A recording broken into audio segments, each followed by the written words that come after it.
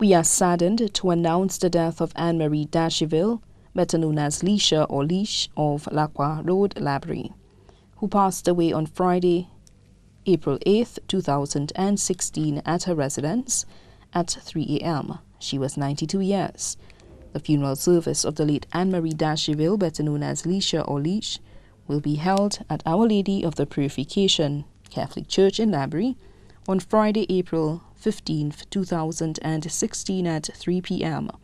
The body will be laid to rest at the Labrie Cemetery. The body now lies at Rambali's funeral parlor in Latune, V4. May she rest in peace.